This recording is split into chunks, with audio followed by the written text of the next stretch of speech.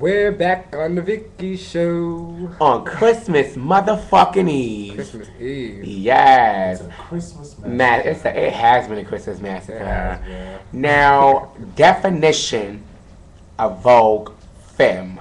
Yeah. Butch Queen Vogue fam. Which Of we- course, down to the root of the word is Butch Queen voguing like femme queens. And like we were saying earlier, you and I don't understand why Butch Queens are even really watching other Butch Queens these days. It's to watch the legends. It's to watch the Niambis, the Dejas, the Yolandas, the Angels, the Letitias. Exactly. The Remember legendary that. bitches. It's to watch the legends. Imitate that, if anything. Don't watch your counterpart, another bitch doing exactly what the fuck you're doing. Why? Why? All of it the same. Right. Who are one of your favorite Butch Queens? Like, who do you live for? Right now or Right just now. back in the day? Right now. Because it's all Right about now, I now. feel like. I live for Kitty, Balenciaga. And I want to just say this for her. I actually never spoke to Kitty. You know what I'm saying? I knew of him. She probably knew of me. We never spoke. We had a lovely chat at the Harris Balenciaga ball. She's going to do the show. It was a big misunderstanding with me and her. Shout out to you, Kitty. I Shout out to enjoyed Kitty. you. That was grand prize. Of course. Little James. So shout out to them. But it's all about you right now, Dream Ebony. So Kitty, one of your favorites. Who else? Kitty, there's the undeniables that names don't even really matter. There's the Princes, the Malachis, the Ponies. That's good. Well, you know what? It's a lot of talk about Miss Fernanda Malone. You know, some people say she's overrated. Some people say the Vogue isn't the same. How do you feel about this lady? Ronaldo, undeniably, always entertaining, but I feel as though it's always the same. The same. Entertaining.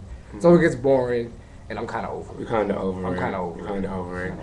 Now let's talk about what about Ricky Allure? She's legendary. One of my all-time favorites. That's one of my One of my favorites. all-time favorites. You Wow. can never get sick of it. You You can't. can't get sick of it. Now I want to ask you. You said you've been voguing since 2007. Do you want to be a legend? You can't walk Vogue fam. You can't be in the ballroom scene and say you don't have a hope to be legendary. Right. Well, why would you really do it? Exactly. So, of course. I think the girls will come here and give me a fraud. Oh, it's just for fun. Right? Come on. Uh, Now speaking of, now you are in love. of course. But I always like to ask, I don't know if you can answer these questions, but I always like to ask ballroom crushes. Do we have any? Ballroom crushes now? Yeah. Or, I mean, someone like you just, oh, he's so adorable, he's so cute, but we can't, like, we would never be together. You know how some boys Just out over there, Butch Queen in yeah, general. but I can't fuck with him anyway. Maybe he's because he's too messy, or maybe he's, you know, Or because I'm married. oh, you're married. Exactly. The ballroom is full of over Bush queens. That's just what come with the ballroom scene. I have to say that. I agree. Hypnotic Balenciaga. Don't. No, sorry. I had to try it. But there's just a plethora. It's like everybody over it Butch is. Queen. Over That's Butch just Queens. what you It get is. from the ballroom That's scene. what you get. Now, do you think this, like, you know, with certain people, Vogue fame or any category, it's a lot of politics going on, people fucking for votes, you know, maybe a lot going on. How do you feel about all that goes on in the ballroom scene? It's a dangerous scene. It's sad. I would say it's sad. The ballroom nowadays really isn't based off your talent. It really is based off of who you doing, who you screwing, and who you know. Exactly. But that's kind of how the world is. That's So you kinda- really can't knock the ballroom scene for working like that. You But can't for knock those girls that do get their life like that, shame on you. Now, you're right. Now, Dream, do you feel like you're underrated or was before? Well, you're just coming back now, so we're going to see you. Congratulations to your win. Thank you just you. won. But how do you feel about your aspect of the scene right now?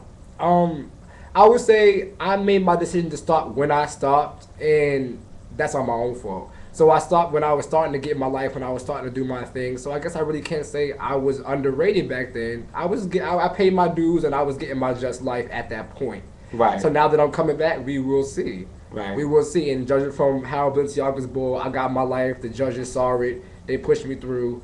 So, hey, we'll just have to see. Okay. Now, also, Joshua, I want to ask you, how did you became, like, what made you want to be an EVO and why? Ebony, always being in New York all the time, you remember, and just being around them girls, that's just who showed me the most love. And that's what I was around, that's who I was chilling with, and I respected them. And they pushed me. They pushed you. And so it just seemed like family, and it's been family ever since, and I rock with the Ebony's 100%. Now, do you think that it's so many Vogue films in the house? How do you feel about, like, there's so many different Vogue film girls. How do you feel about you in particular getting your own life? I think with Ebony, if you put the work in, they gonna push you. So a lot of girls focus on the Cassandras and the Malaysias and so on and so forth because undeniably they put in the work. Right. So you really can't be mad. They put the work in. So I feel as though if I put the work in, my name doesn't matter. My performance and my talent will speak for itself. So we just have to see. And on that note, I'm gonna come back with Dream Ebony.